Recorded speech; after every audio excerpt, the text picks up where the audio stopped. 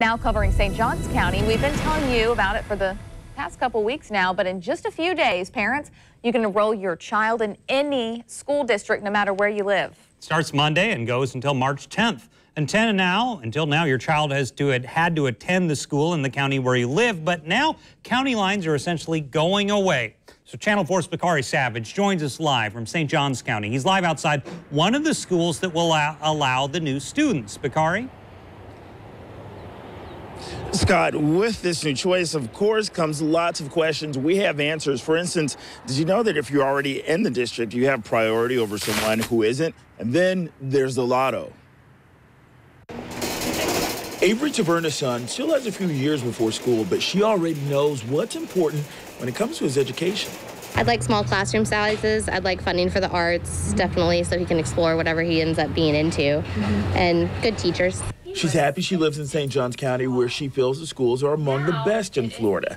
Before open enrollment, a student living, say, on this side in Duval County could not attend school in St. Johns County. But because of open enrollment, a Duval County student can now cross that line and attend a school in St. Johns County if that school has room.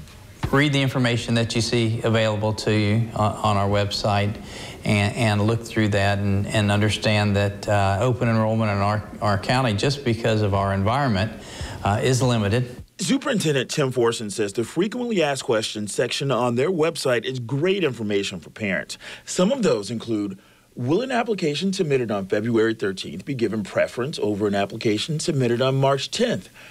Applications are given equal consideration regardless of when they were submitted. And is transportation provided by the school district for those students? No. Transportation must be arranged and provided by the parent or guardian.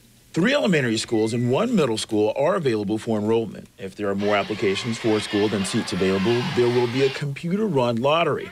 Forson says they're excited for the possibility to welcome students from surrounding counties. A good number of our families and students came from other counties and even other states. Being a growing community, I think we're very open and receptive to recognizing that.